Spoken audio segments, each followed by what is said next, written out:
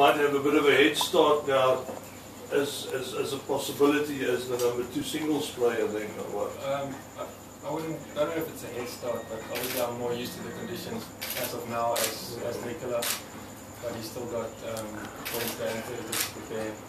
So we'll wait for John's decision, and I'm sure it's the one that's most ready.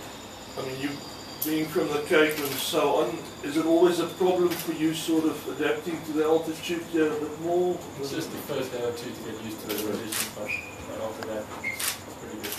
And now today, the practice today been good. One of my best days so far.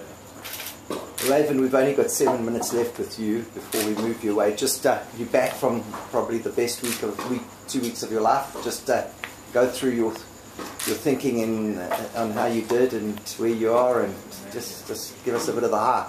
Yeah, I mean, obviously everybody knows what happened in Australia, and that was extra special for me. I think it hasn't quite soaked in yet. You know, it was such a rush getting there and then coming back to the Davis Cup. And in my head, when I went to Australia, I was like, my flight was booked the middle weekend. I'll be in Cape Town for a week, and then I come up and prepare for Davis Cup. You know, and things obviously changed when we started doing really well and getting some good wins. But I'm trying my best to kind of put that behind me now and really focus on the job at hand here, which is Davis Cup this week. You know, we've got to get 3 points on the weekend, and my job is to make sure that I contribute on Saturday to that victory, and then hopefully next week I can take a few days off and really enjoy, you know, what's happening in the last month of my life.